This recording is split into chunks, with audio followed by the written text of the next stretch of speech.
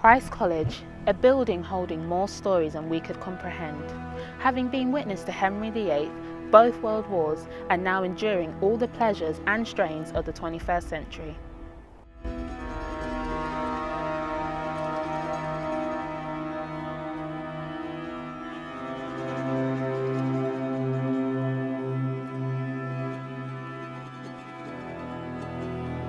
(1918), an overwhelmingly high-praised pair of individuals residing in a city famed for its science and culture. Fierce rivals, their lives ripped apart as a result of lust.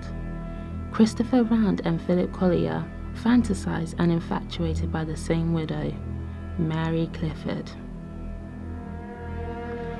Early blossoming love evolved during the heady days in Cambridge town, drunk and delirious college days, resulting in an act of spite and deceit between the competing scholars. Christ College still echoes their story of delirium and their melancholy, a misfortune to its remaining residents.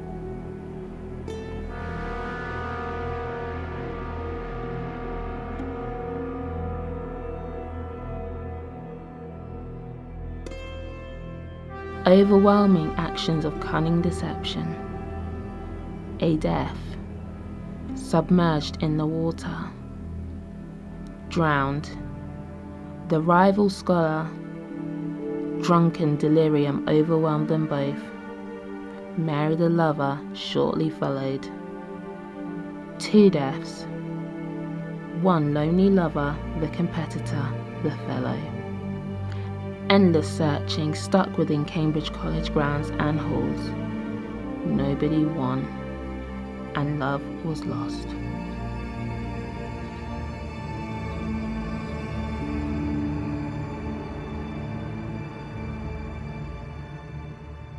Yes, I think East Anglia is very appropriate for stories of ghosts and spirits because of the nature of the landscape, really. It's always been considered very remote. It's lots of islands in a small area, boggy, swampy land, and people that didn't mix very well and spent their evenings around the fire telling stories, which I think is where these ghost stories originated from, many of them.